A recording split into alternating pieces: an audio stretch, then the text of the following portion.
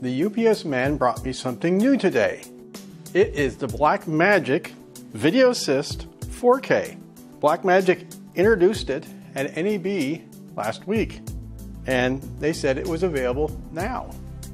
So I ordered it from Adorama, and this is an unboxing of the Video Assist. Here's the welcome. And in the welcome, they have two SD cards. One is software and the manual. The other is DaVinci Resolve, which is the free version of DaVinci Resolve. And this is what's in the box. The shiny new Blackmagic Assist. And the reason I went for the Assist over some of the other competitors is that this is a 1080p monitor. It has SD cards, 2 slots, headphone jack, and on the other side, XLR jacks, SDI jacks, HDMI jacks.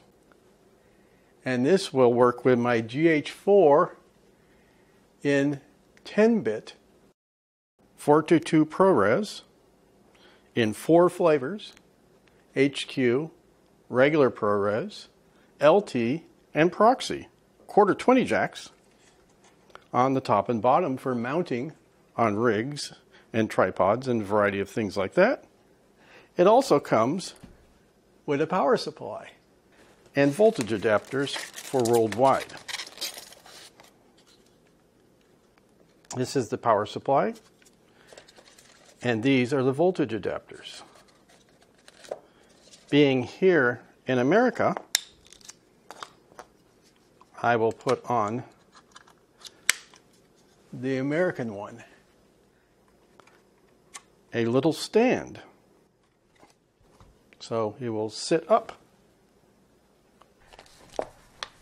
And now hook up the GH4 to the Blackmagic.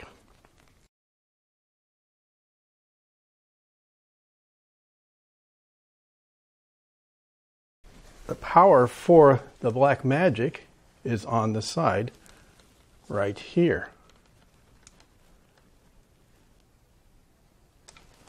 And it came on right away.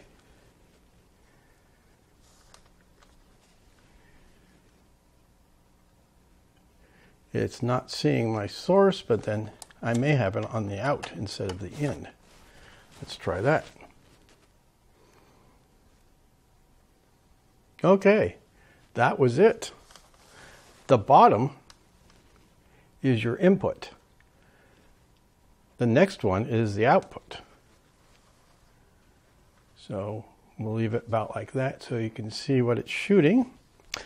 You can see the GH4 sees it as well.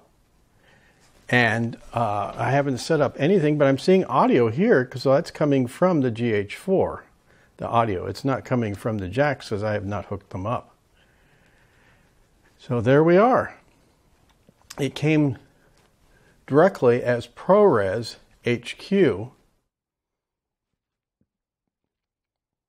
And it's showing 1080i at 59 frames a second. That is certainly not what I want.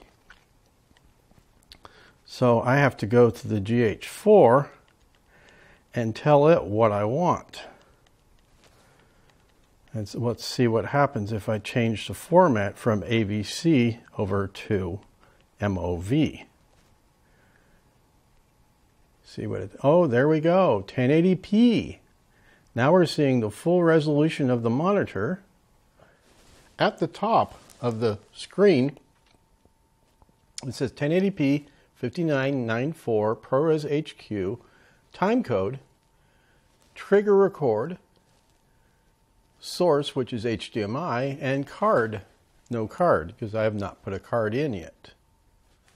See, there's a zoom function right here. See, that's really nice.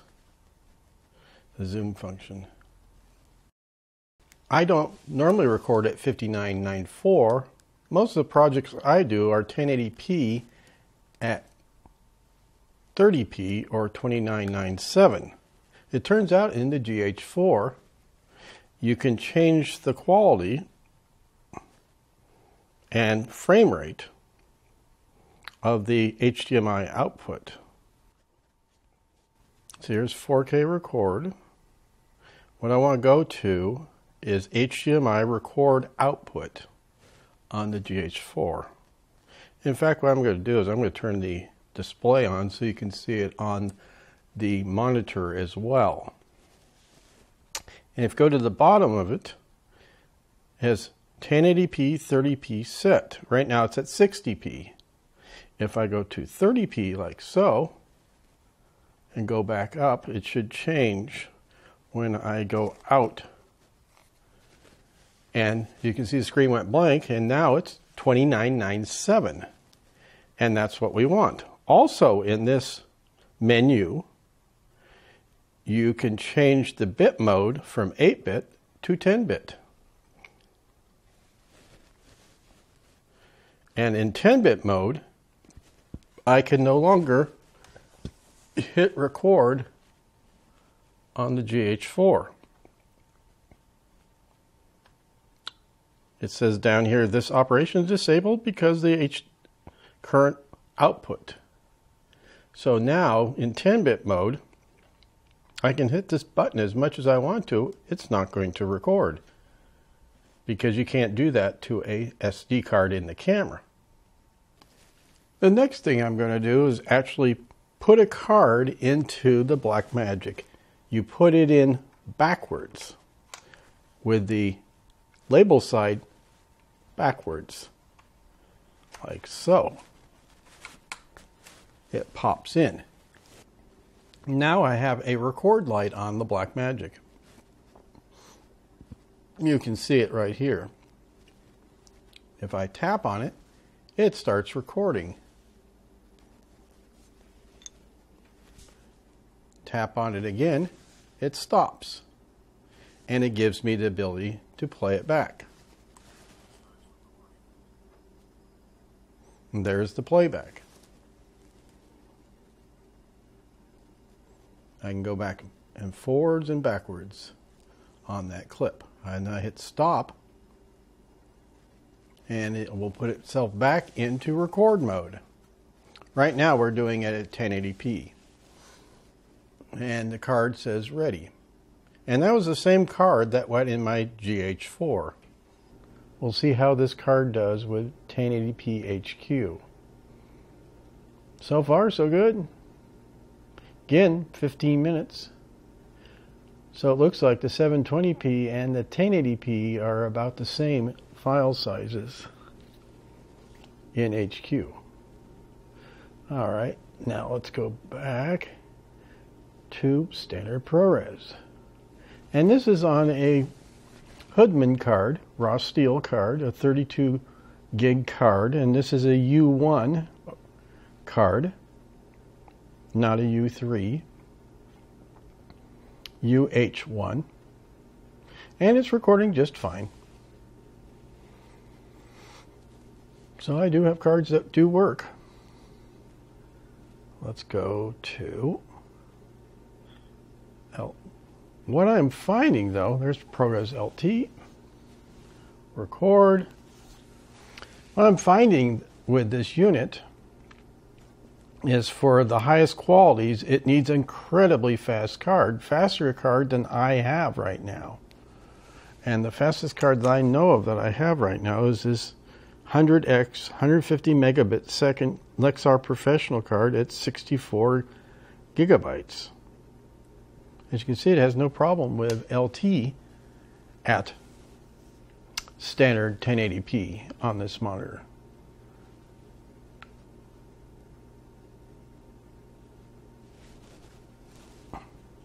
And here's ProRes Proxy.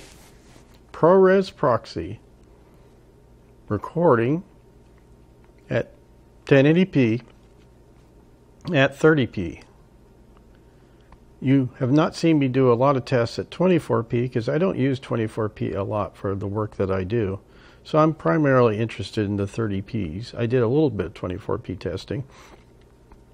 In my next report, I will give you a lot more information on cards and compatibility and other aspects of this monitor, but this should do it for right now.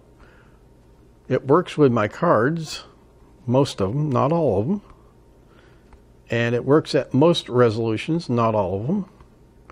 So it's a very interesting little device that Blackmagic has created here. As always, tune into frugalfilmmakers.com for more information on products that are out there for us to use as filmmakers.